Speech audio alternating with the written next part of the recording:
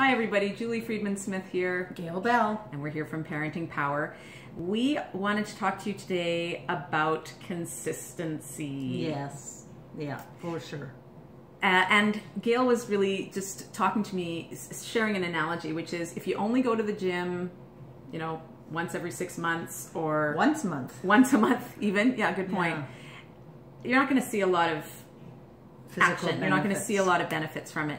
If you are focusing on what you're eating for only one meal once a month, you're not probably going to see a lot of changes in your health.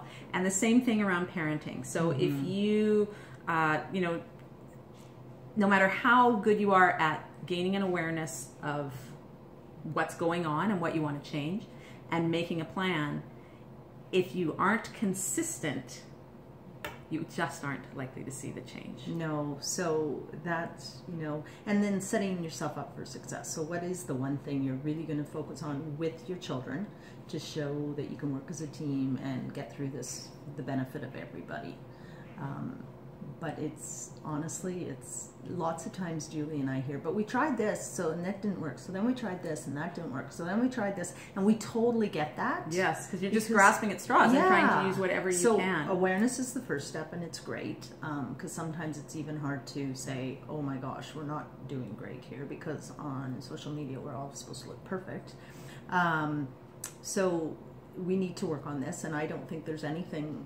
Anybody doesn't need to work on something in some area of their families life. are changing, right? There's a whole bunch of human beings in them, Yeah. so nothing stays the same.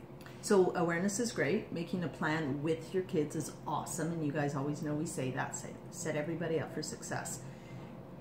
And that's great, but the ultimate need is the follow through with consistency. Yes, we have to follow that plan. Yeah. So what we do is we help parents build a plan, and we're always happy to help you do that, happy to help you get out of those individual trees and see the whole forest, come up with some language to use in the script, a plan that's going to work for your family, for your kids, something that will really resonate. And then your job is to stick with it. And sometimes we say like glue, crazy glue. Yes, exactly.